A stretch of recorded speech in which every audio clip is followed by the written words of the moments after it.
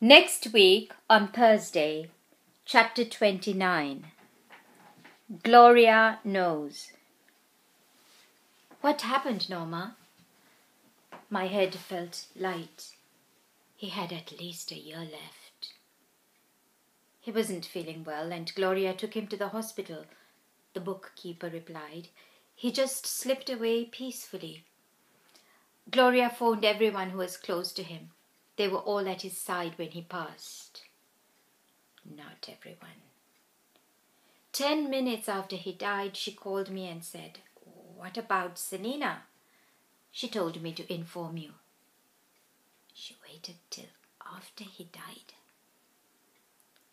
I didn't get to say goodbye, I said somberly. I didn't either, Norma countered. But you don't understand. He was my best friend.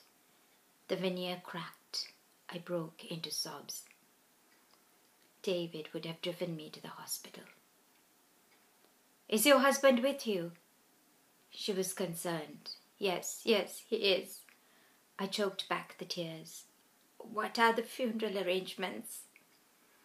The funeral will be at Ephraim's on Main Street. You can call tomorrow. Or do you want me to call you with the details? Please call me, Norma. The receiver hit the cradle and the dam burst. My teeth chattered and I shook like a leaf. My stomach began to churn. The wail escaped like a howling banshee. David held me silently and stroked my hair while I rested against his chest.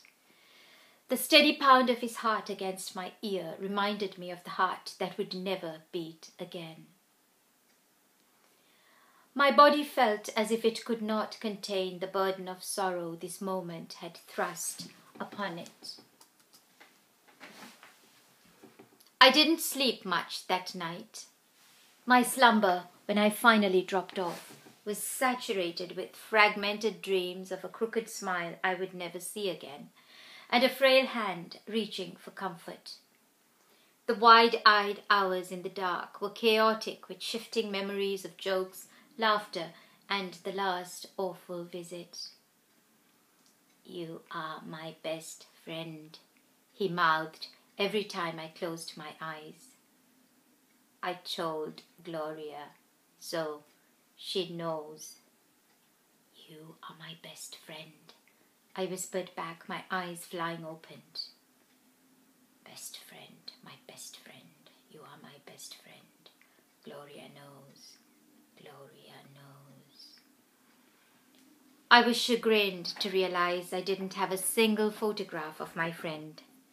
I think I intended to take a picture while he sat on the couch in the family room downstairs, the day we returned from a traumatic morning in court many months ago. I kicked myself for not remembering to do it. I cried all through the worship in church on Sunday morning. The words and the singing tore at my heart. The older twin tapped my arm. Are you okay, Mom? I'm sad, I murmured. I'm sad about Mr. Wiseman. My daughter wound her arms around me and snuggled close. I walked into the pastor's office directly after service. Pastor Jim was ready to facilitate a parents' meeting. The words tumbled out of me. Pastor Jim, I said, I lost my best friend last night. Pastor Jim is a reserved man. He skirted his desk with extended arms and put them stiffly around me.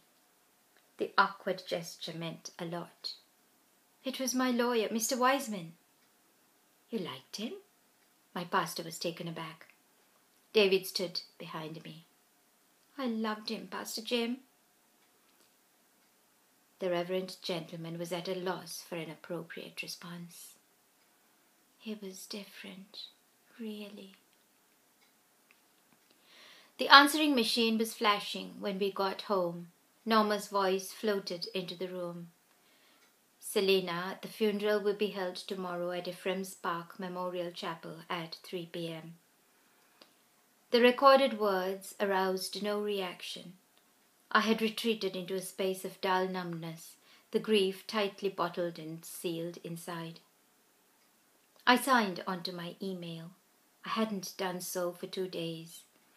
I didn't expect to find any message of farewell. I wasn't disappointed. I had a strong sense as I sat in my bedside chair in the pre-dawn gloom of Monday morning that I should prepare a bowl of Harold's favorite mango mousse and take it to the Wiseman home. I recoiled. No more humiliation, thanks. Then the thought flashed unbidden. David can deliver it. I went out in the morning to purchase the ingredients. On my way home, an urgent, compelling drove me to purchase a card to accompany the dessert. I fingered rows of sympathy cards in a long, many-tiered display rack. The wording in the ones I reached for left me cold. I stretched to pull out a card all but hidden behind several others. A shiver shot through me as I held it in my hand. Footprints. I had never seen a card with the beautiful poem in its entirety. One night, a man dreamed he was walking along the beach with the Lord as the scenes of his life flashed before him. A fragile finger of warmth seeped into my frozen heart and spread through my body, causing an inexplicable tingle in my extremities. I remembered the wee hours of last Saturday morning when the lines of this very poem reverberated in my head. I had been prepared that morning for the loss of my friend. This was the card I must send his wife. A thought continued to gnaw at me. How did Harold die? Did he do away with himself? A second thought oozed like poison all over my lacerated spirits. She didn't let me say goodbye. She waited till after he died. To be continued.